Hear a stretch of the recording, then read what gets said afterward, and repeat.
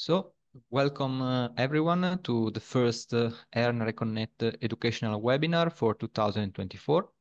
I'm Emanuele Gotelli. I'm a research fellow in rheumatology at the University of Genova, and it's a pleasure for me to introduce Professor Maurizio Cutolo, who is a professor of rheumatology and internal medicine at the Laboratories of Experimental Rheumatology and Academical Division of Clinical Rheumatology, always at the University of Genova.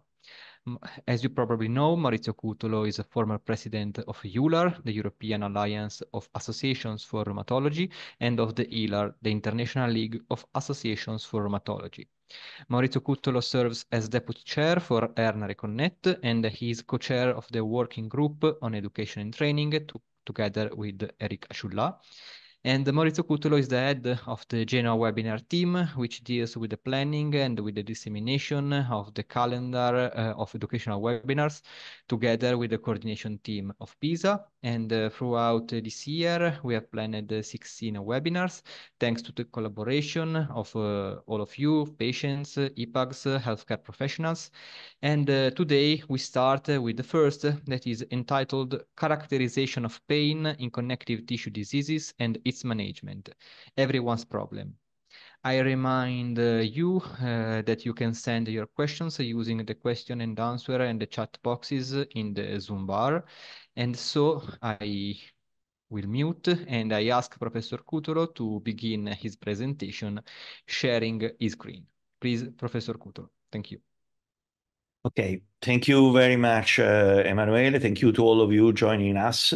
And as you know, this is addressed also to patients, my presentation. So we'll present some at the beginning difficult aspect, but I will try to use very, very easy words in order to make as easier possible to enter in this very, very, very difficult field. That is the field of course, of pain in rheumatic diseases. So if we consider the concept of pain is a symptom, a very important symptom that we have, a sort of alarm, and is a signal of abnormality, any kind of pain from any part of our body, where it's not possible to appreciate pain, and there is an abnormality here, probably a big problem will arise soon, because we cannot understand and feel this. So generally, anyway, any kind of injury that may be trauma, infections, other causes, induce in the tissues on the body an acute inflammation. And the inflammation may be solved or the inflammation may continue. But in any case, acute inflammation means pain, and pain is a crucial signal of inflammation and damage.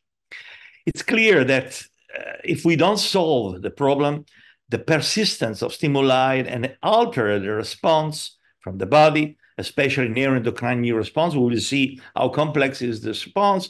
We move to the chronic inflammation. So the problem becomes chronic over time, over 6 months, 9 months, 1 year. And here, in any case, the pain still a crucial signal. But there is another possibility, or other two possibilities. Of course, the acute inflammation, the solution, the chronic inflammation, and we can have a solving of the chronic inflammation, but this may induce insufficiency of the organ or invalidity of the organ.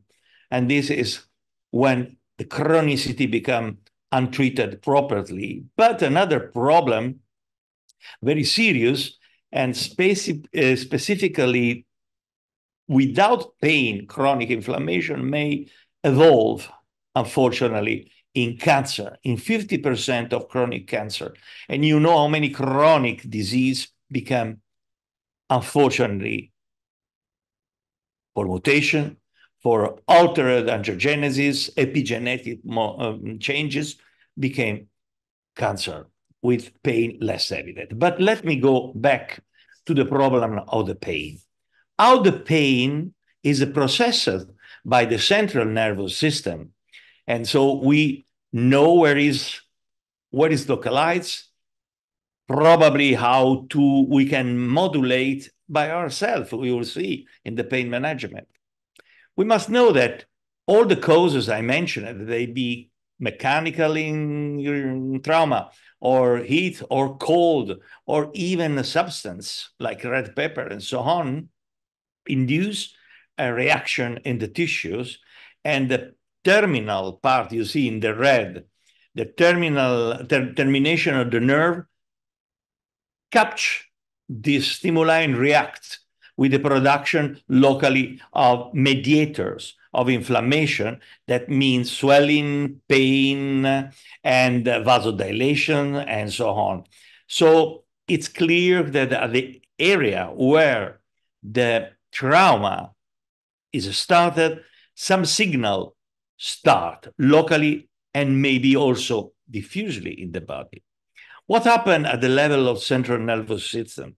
From the termination that I show you this sensitive nerve edging with the different mediators that you will have, okay, start the transmission of the symptom that move from the periphery to the spine. Of course, it's an important way inside the vertebral body. We have the medulla, okay, with the spine and the nervous system. And here there is an important crossing. Here, the stimuli, of course, may induce a secondary symptom signal, and through the spine, the nerve arrive in the thalamic area and in the brain, in the cortex of the brain. This is the perception.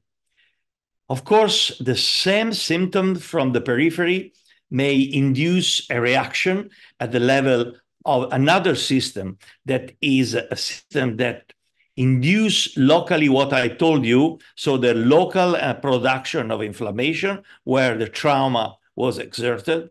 And so you see also the symptom of the cause of the pain. At the same time, of course, there is a reaction from the brain, and there are the fiber that at this point are efferent, so from the brain to the spinal cord, that try to reduce the intensity. And we will see this is the production of serotonin, noradrenaline, the descending spinal pathway. So symptoms from the periphery, enhancement of the local causes of pain, perception of the pain in the central nervous system, and reaction of the brain, the nervous cells system, trying to reduce as possible the intensity of the pain. This is the classical pathway of the pain.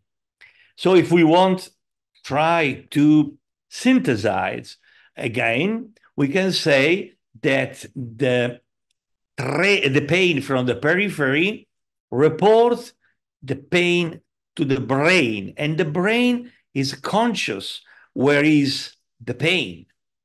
And so at this point, start a reaction in different area of the brain that I don't stay here to explain which one, but try, as I told you, to inhibit this pain, the brain itself, but is not so sufficient frequently.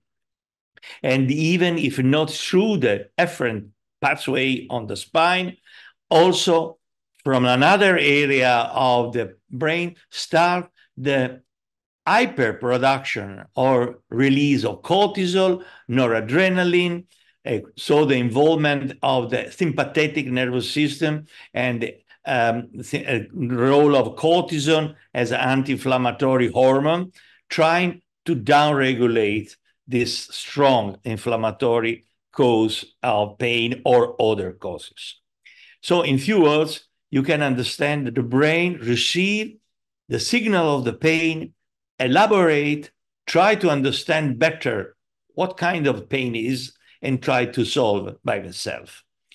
So at this point, it's already clear that to try to block the pain too much early may induce a chronicity of the cause of pain, and you mask the symptom, but you don't resolve the cause of the pain.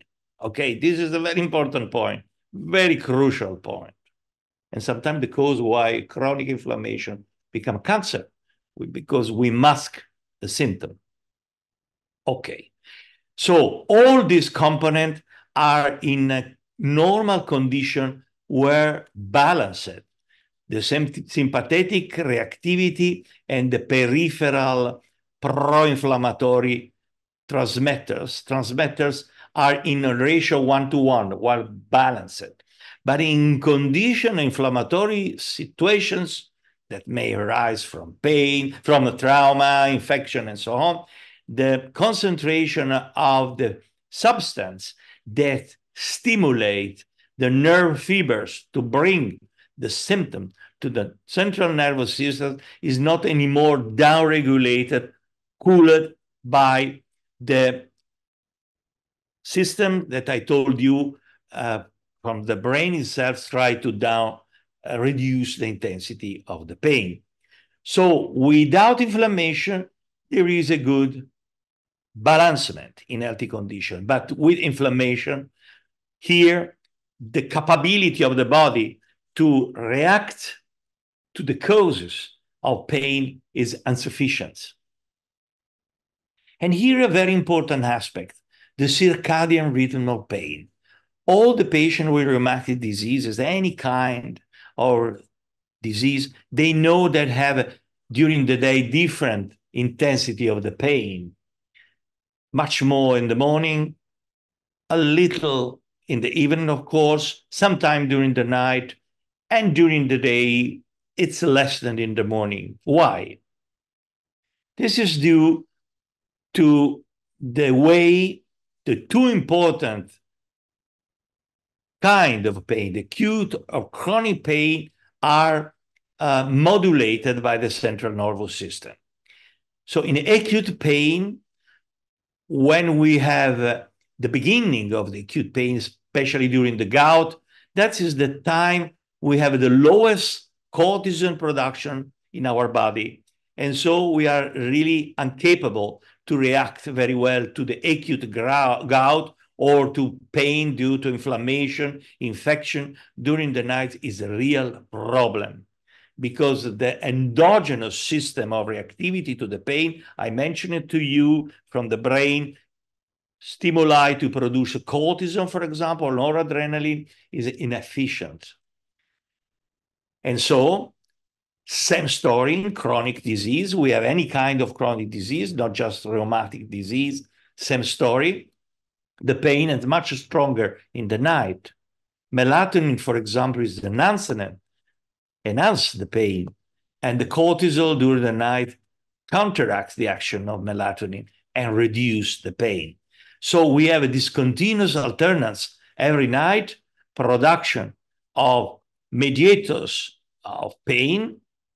And if there is a chronic inflammation, acute inflammation, that we are not able with our systems to downregulate, in the morning is a disaster. And so in the morning, for example, early in the morning in rheumatoid arthritis, the symptoms are the highest possible, with the highest pain and incapability to move at the beginning. Then start the production of cortisol, or start the action of the drugs we use, and during the day, the patient stay well. But in the night is the highest condition to prepare the pain in the morning. And so in the morning, in rheumatoid arthritis, but also in polymyalgia and spondyloarthritis, axial spondylitis, they want now axial spondylitis, you have a strong inflammation where there is a synovial tissue, and you have such kind of alternance and circadian rhythm. But not all the kind of pain are similar. We have a different kind of pain with different causes, even if at the end, the pain is unpleasant in any case.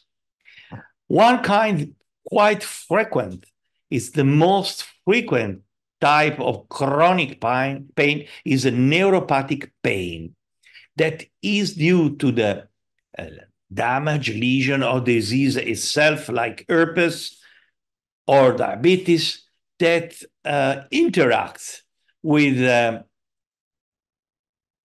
fibers of the nervous system, either in the periphery or even centrally. This is neuropathic pain.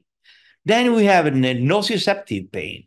This is classical caused by the damage of a tissue, maybe a trauma, maybe also any kind of really damage, real damage. So this is classical in joint, muscle, tendon, bones. And in this case, we can say that the pain is, of course, a signal of something wrong, but also serve as a protective function, because the patient with such kind of damage area of the body try to reduce the activity serve as a protective function. Then we have the radicular pain, the classic sciatica. The radicular pain is the pain that arises when the spinal nerve are compressed or inflamed, classic hernia, and we call this radiculopathy. Nothing to do, for example, with the nociceptive pain. It's quite different because it's the direct compression on the nerves. But there are other kind of pain. We mentioned the pain of inflammation. This is very complex because the involvement of different biochemical mediators, is the pain we have in rheumatoid arthritis, osteoarthritis, tendinitis, and we treat today with the target therapies on the causes. And when we treat well the causes, and we treat well rheumatoid arthritis, pain disappears. But there is also a pain that is not inflammatory, not neuropathic, not infectious, and this is the pain of fibromyalgia. This is a diffuse form of pain.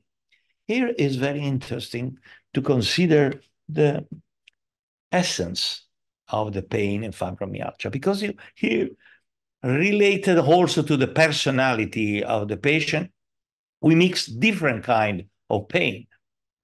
Diffuse pain, that it may involve the muscles, the skin, the joint, even internal organs. So there are at least 7 types of fibromyalgia pain. And it's most likely that patient will experience at the same time several of this kind of fibromyalgia pain.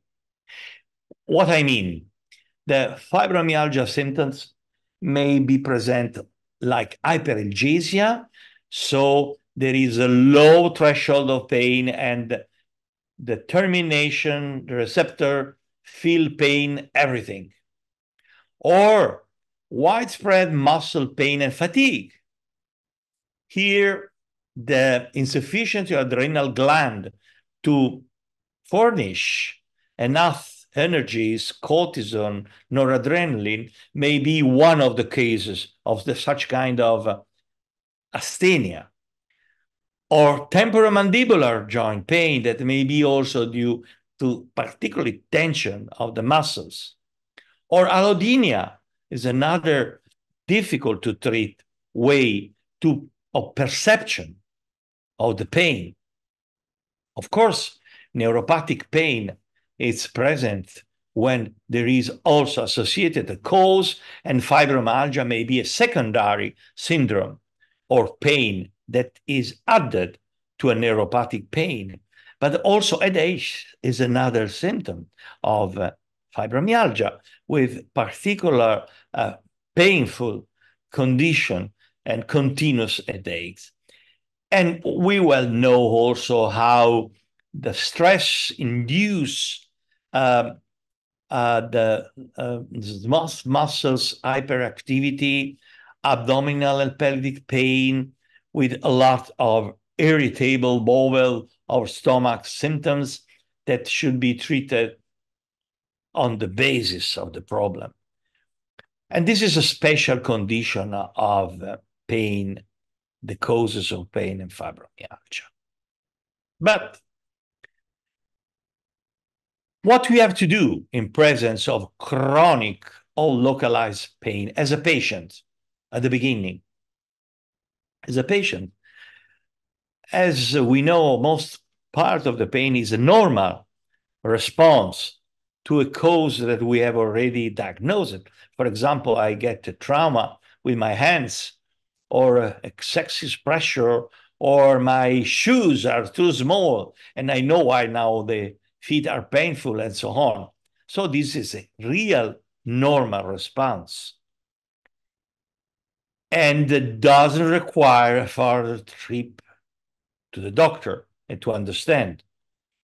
You reduce the causes by yourself and you solve. But what happens if the pain is the signal of something much more serious that you don't understand very well? What to do?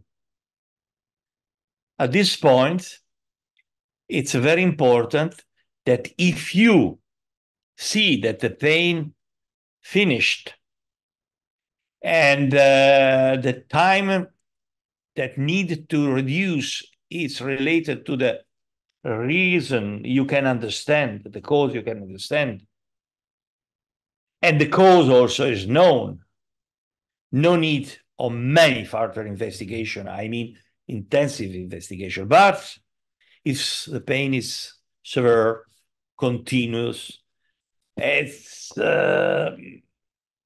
you don't understand why this pain, a pain on the thorax that is continuous, severe, it's important to contact the doctor before to use strong painkillers that delay the intervention and the need to understand the cause. So painkillers should use after someone has investigated the cause. This is really important because what you can do by yourself, considering all I told you, you can say that you may do by yourself, patient, an approach of a combination of different at-home remedies, cold, ice. You can do by yourself this and try, if it's clear, the cause to reduce. Or you are in anxious, depressed, and any cause of trauma may induce a strong pain. And so it's important to try to use something that reduce your anxieties.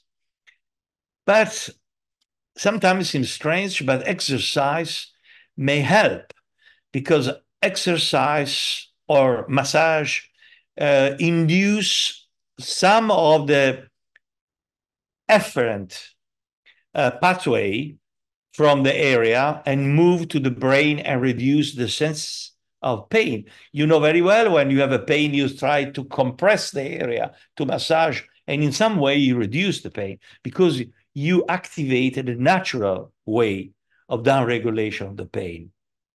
But there are also several hands-on treatment. Some people like acupuncture, massage, I already told you, chiropractic, but everything should be done after it's clear the reason for such kind of body pain. Injections, local injections, is a tendon, it's a knee during an inflammatory, well-known condition helps. Lifestyle changes, maybe the diet, reduce the extra weight, and drinking water if as a reason, metabolic reason, and manage the stress again. So to change the lifestyle that increase the anxiety, or it's by self a cause of chronic pain in obese, overweight, it's much easier to reduce the weight than to take everyday painkiller, because then the side effects you will see sooner after, increase of blood pressure, gastric distress, and so on. But what about the medication? And here is the most delicate point. You have a lot of different level of painkiller, just painkillers as anti-inflammatory drugs, and move to steroid, and move to opioid, move to morphine. So you have a stratification of different approaches. The same way to approach that we have discussed until now must induce at the beginning you and the doctor to approach in a different way. It's clear that painkillers are important, anti-inflammatory are important, but if you have possible an infection, you have to use also antibiotics, and the best antibiotic. You have a problem in the mouth, you have a problem of the infection in the hand. It's not sufficient to use the painkillers. You have to, in any case, treat the causes. But using such pain-relieving opioids is another very delicate and dangerous way to approach, that it's much better the doctor decide. Of course, unfortunately, if the pain is related to cancer, maybe this a way to use, but not before to know the cause. In conclusion, the key messages are that we must say thank you, pain. That's strange, but thank you, pain, because pain is a signal from periphery of something is wrong for your nervous system, central nervous system. Alert the central nervous system and is elaborate. The brain try to understand from where. So pain is well accepted at the beginning. Then, especially particularly localized pain as a symptom, may be acute and chronic, but must be serious managed every 24 hours when the cause is established and diagnosed. The early treatment of pain, too early, because the diagnosis induce delay in understanding the origin, delay, of course, in the diagnosis, and delay for the correct treatment. Sometimes one infection or other causes may be treated on time if we know the cause, but if we mask the cause for days and weeks, we severely damage our body, our condition, and our present and future, maybe. So thank you very much for listening to this presentation. And of course, I am ready to receive your question. Thank you very much.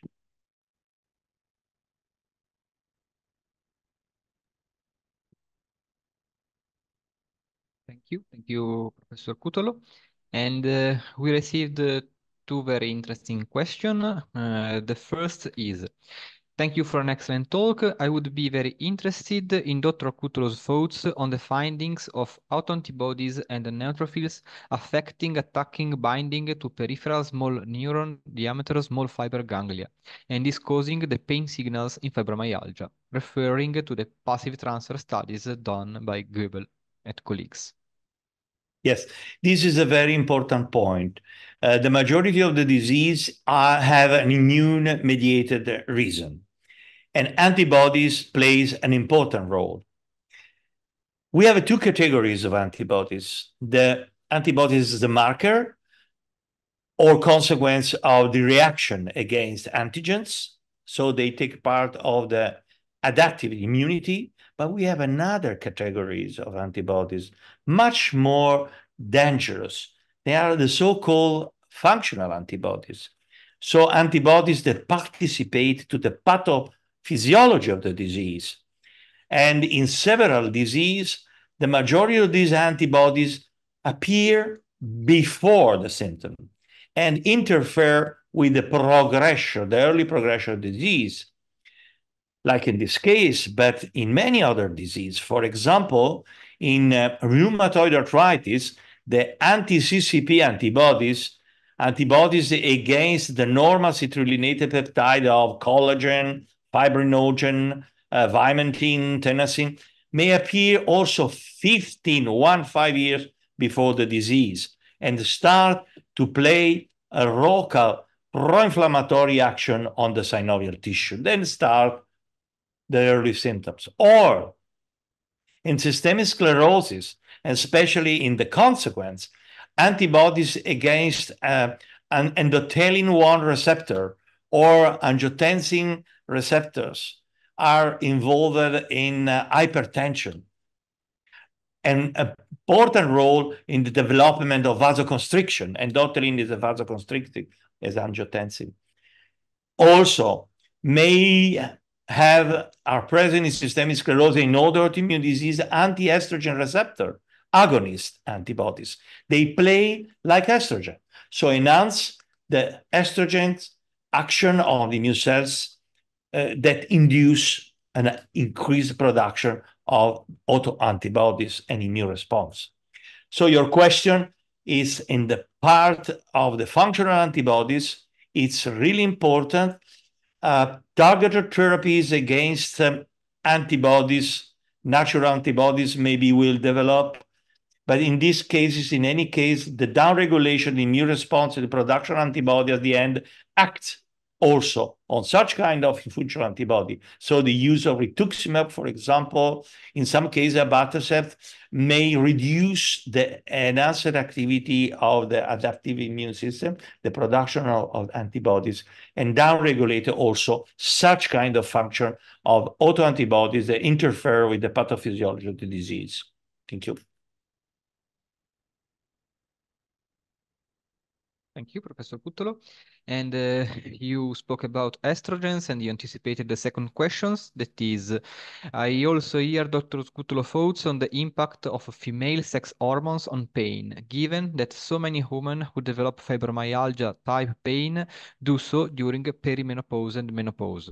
And also, does serotonin fluctuations affect pain in this scenario? Yes. Thank you. Good question. Very good.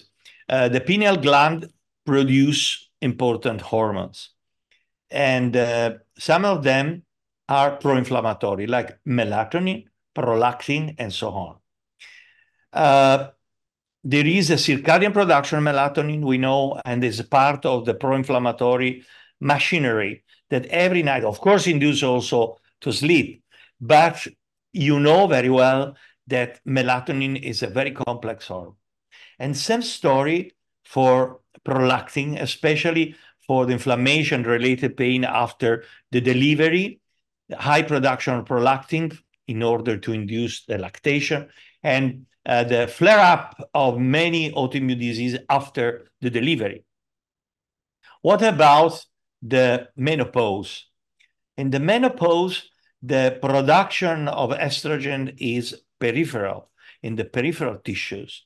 It's not anymore via ovaries, of course, and is produced by the action of the aromatase on androgens, especially in the outer epiandrosterone, but also the remnant testosterone that is present also in female. So there is a peripheral production of estrogen metabolites. And the estrogen metabolites, like 6-alpha hydroxylated estrogens, are potent enhancer of the production by peripheral cells like macrophages of TNF-alpha, IL-1, IL-6. So as you can understand, the rheumatoid arthritis that develop, or rheumatoid or autoimmune disease develop after menopause, are not anymore driven by the gonads, but by the high production of estrogens. The role that estrogen had is only part, of course, of the causes, of course, but the role as epigenetic factor that may enhance, together with other risk factors, the beginning of the disease. Of course, other factors induce, for example, stress, and so reduce capability of the adrenal gland to produce cortisol, adrenaline, that I mentioned as important firemen in our body to reduce the inflammation. So it's clear that dynamic of the sex hormones are important. Recently, 2 days ago has been published in Arthritis and Rheumatism, an important study that evaluated the perception of pain in rheumatoid arthritis, female versus male, as was seen that in female, at least for the acute pain, is published last month, I think, or this month, is much higher the perception of pain in female patients, in women. So there is also gender difference in appreciation of pain that is related to hormones, but also to other factor, intellectual factor, cultural factor, and so on. Thank you. Thank you, Professor Cutolo. And now the third question is about the problem of insomnia in chronic pain. What about it? Insomnia in chronic pain has at least three reasons. The chronic pain itself, because as I mentioned, the highest production of inflammatory mediator inflammation during the night or the evening and night, because in the night we don't use calories, energies for body functions, but a lot of calories are available for the inflammatory reaction. See the acute gout, see the allergies, see the pain in rheumatoid arthritis. So early in the morning, all of these calories enhance the immune response. So it's clear that pain induces insomnia. Then there is an altered ratio between cortisol and melatonin. And the sequence of cortisol and melatonin is completely altered, especially if the patient takes corticosteroids in the evening or afternoon. That's absolutely wrong. Absolutely wrong. In chronic condition, not in acute, in chronic condition. Never take your steroids after foods in the evening, because this high concentration of cortisol physiologically inhibit the production of melatonin. And so melatonin cannot induce the somno, the sleeping, because you put a cascade of cortisol during the day, and melatonin cannot work regularly. But this role of circadian rhythm is very clear during the jet lag, for example. During the jet lag, when we do a long flight and we stay eating and listening music or chatting and the light in airplane, if it's not well controlled, in Lufthansa, very well controlled, you get much more cortisol than melatonin. And so if you have a chronic condition, during the flight, you stay better because it continues stimuli to produce cortisol if you have it in your body. But difficult then to sleep for hours, for days after, because you disrupted the rhythm of melatonin cortisol, due also to the jet lag, but due also to the time of difference. So every time you disturb or go to sleep too late due to the chronic pain or other reason, melatonin do not work correctly. So I told you just three reasons why there is insomnia in the night. Different causes, of course. Thank you. Thank you. Thank you again. And another question is, what is the role of the diet and dietary interventions in pain management, especially talking about estrogen? Does the patient need to regulate the diet to include less phytoestrogens and foods high in estrogen to better manage chronic pain conditions, for example, in lupus patients? Thank you. Mm-hmm. This is another very, very important question, because we know that estrogens are metabolized by the microbiome, our gut. Then 3 billions of bacteria we have inside. And inside the gut, we have the meeting between the microbiome and the immune system. 70%, 70% of our system is inside the gut. So here start a lot of disease, from the allergies to the strawberry to the spondyloarthritis in Crohn's disease, and so on, so on, so on. So the role of nutrients is fundamental to do this. But, and I tell you, but also the gut is able to metabolize estrogen and androgens. And the food rich of phytoestrogens, so not real estrogen, but with the sharing very action, it's one of the problem linked, for example, to the large use of soya. There are people that you ask, do you drink milk? Yes, I drink a lot of milk. I mean, for your osteoporosis. Yes, I drink a lot of milk. Milk, cow, sheep milk? No. Soya milk. Oh, this is another story. Here, if you have good health, maybe increase your estrogen-like compound hormones. But if you have a chronic inflammation, soya is not so suggestive. And so even many foods and additive of the foods are treated with estrogen-like compound. Even in the plastic of the bottles, there are some estrogen-like compound. So reduce in chronic autoimmune disease to reduce the introduction of estrogens.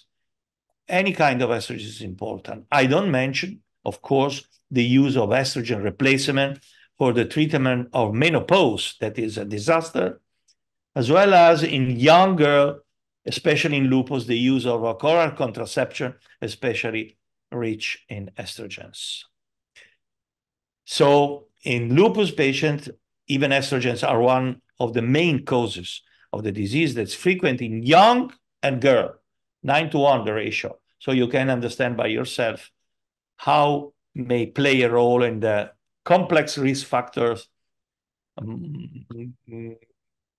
type of situation that may induce the autoinflammation and autoimmunity. And so it's clear that foods like meat, red meat, the animal are treated with estrogens in order to let proliferate the cells. This is dangerous, very dangerous, to eat too much meat.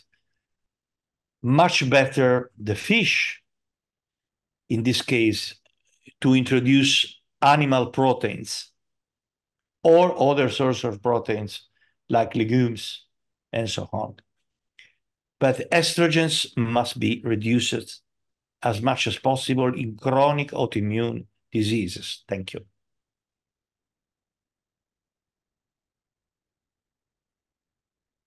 Thank you, Professor Cutolo. We don't have any more questions, but as moderator, I have a last question. That is, what about circadian rhythm? Not before the side, eh? Because we go, the classical answer question. No, I don't know what he's asking. No. No. What about a circannual rhythm of pain? Sorry? What about a circannual rhythm of pain? Circannual. You want to test me my knowledge. So the circadian is another fascinating problem because again related to nutrition, again related to the climate, again related to the different foods during the season. If you eat the seasonal food, you change the compound, the nutrients that may partially play a role in the causes of inflammation and so of pain. One example for everyone. For example, we know very well that psoriasis and partially related arthritis improve in summer. Why? And this is clear now because in summer, for people that stay on the sun, of course, people that stay inside the pool, no. But the higher production of D hormone that you know as the stem structure of cortisol reduce the inflammation, the cell proliferation, and so as a consequence, the disease and the eventual pain related to such kind of lesions. So in this case, you have a circannual rhythm. But for some other disease, there are other factors that may influence. For example, the intensity of the pressure, the atmospheric pressure. When you have high pressure or low pressures, and that are during the summer or winter of clear. And the baroreceptors, the receptor in our body for the pressure that are linked also to the perception of pain, feel some difference, especially with people that I mentioned with a low threshold of pain, people with anxiety, depression, fibromyalgia. Fibromyalgia is much worse with stress in winter, in summer when you are in vacation. For some people, fibromyalgia disappear. You're in vacation with a nice partner, you do exercise, you enjoy the sun, foods, fibromyalgia disappear. Then when you come back at work, fibromyalgia comes again. So it's clear that the threshold of pain is very important. Of course, Monsieur Scevola put his arm on the fire because he was affected by tabes dorsalis, a disease that killed the spinal cord capability to perception of the pain. That's why I told you that it's important to have pain, because you don't touch too hot or too cold objects, for example, or you feel if there is burning something. He was unable to feel the hot or the fire, and so he said, I'm a strong man. Look, my arm in the fire.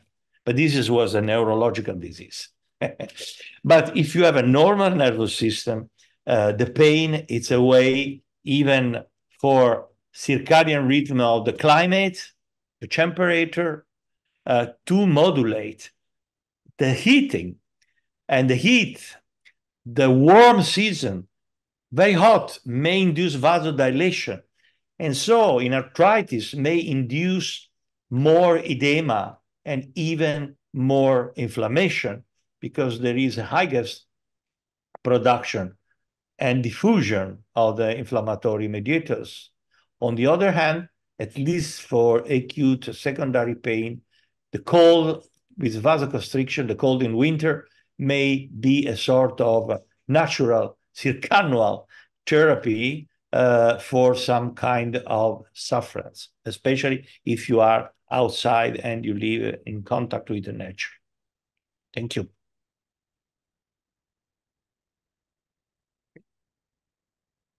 So this was the last question. Thank you very much again to Professor Cutolo for this exhaustive discussion on pain in rheumatic diseases, and thanks to all of you, to the audience, for the questions.